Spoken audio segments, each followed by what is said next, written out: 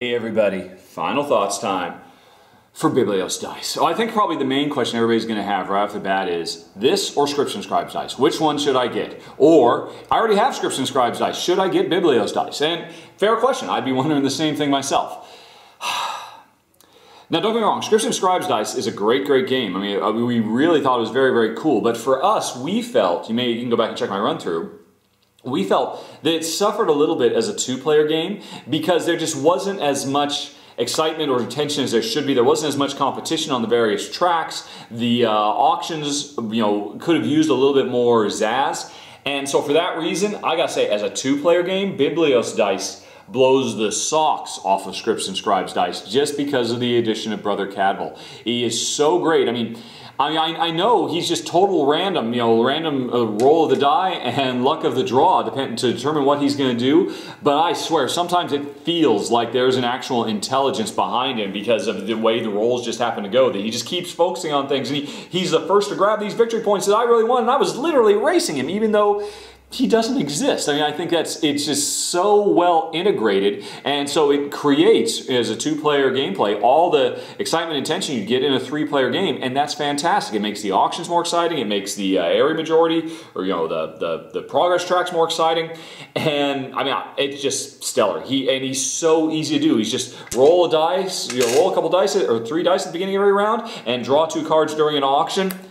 Brilliant. So many developers could learn a lot, I think, from how, I think of Tzolk'in, the Mayan calendar, which a big part of Tzolk'in is, working your way up these kind of progress tracks and trying to be at the top of it. And in a two-player game, it works fine, but oh my gosh, if Tzolk'in had something like this, so the two-player game, there was still somebody else to compete with, oh, it'd be so fantastic. So, as a two-player game, this is leaps and bounds above Scripts and Scribes dice.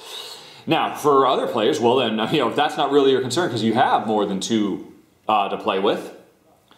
Well, there's definitely some interesting changes that have been made. Probably front and center, one of the biggest ones is the notion of this donkey that you can see is slowly working his way towards town, working as a countdown for when the next auction is going to happen. I definitely think that's an improvement because in Scripts and Scribes dice, you just had that control die, and every once in a while, it just happened to, when it rolled at the beginning of every round, it would say, well, this is going to be a regular round. Oh, no, this is going to be an auction.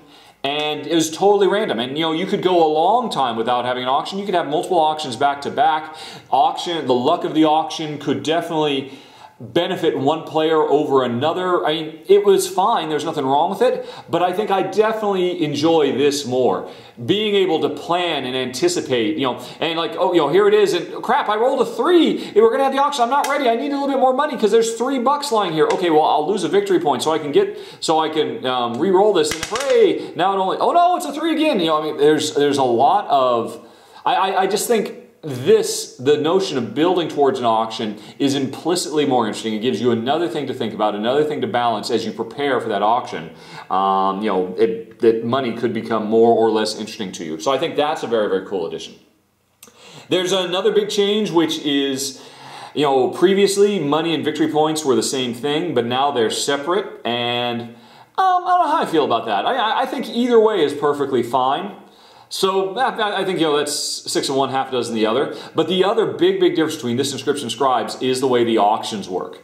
Now, Scripts and Scribes has 2 types of auctions. This one only has 1. And I gotta say, all 3 of these auction types are fantastic. They are so cool and amazing and exciting. I love Scripts and Scribes. The one was a reverse Dutch auction kind of thing, and the other one was real-time. Man, I loved that real-time auction. That was so exciting. All the anticipation and uncertainty, but the pressure, knowing the time is running out. Oh, that was so great.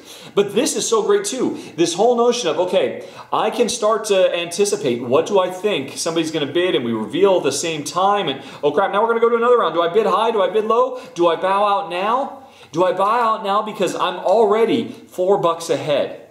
And I know all Jen's got is a 5.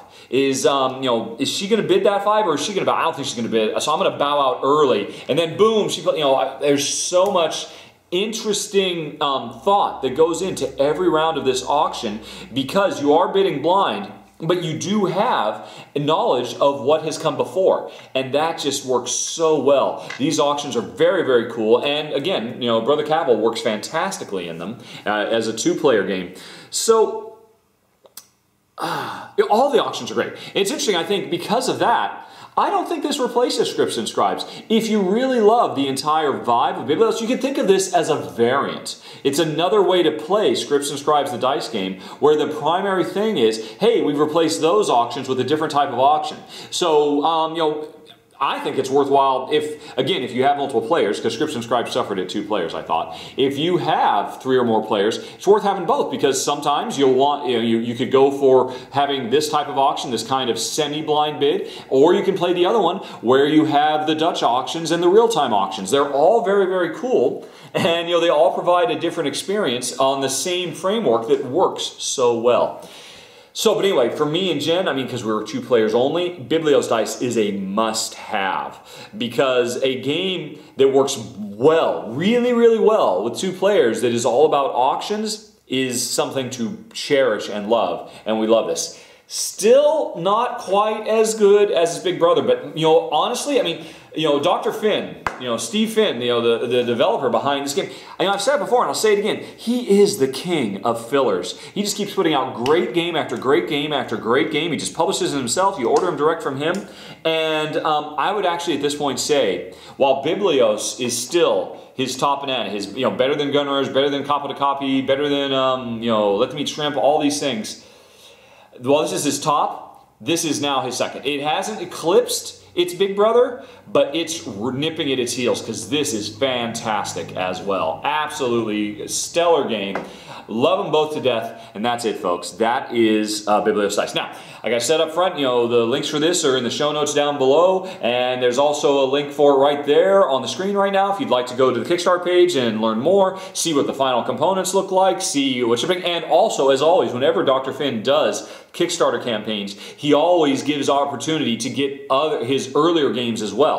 So you might want to go check that out, because he's just got this fantastic library. Absolutely love him to death. If I ever do a top 10 favorite designers of me and Jen, Dr. Steve definitely has to go on the list. He's just that good, and this game is just that good. Okay, folks, and that's it. If you have any questions, comments, concerns, as always, let me know. Any mistakes I made, please point them out. They will get noted. And otherwise, I'm going to end it right there. Thanks for watching, everybody. Talk to you later. So long. Have a good day. Bye-bye.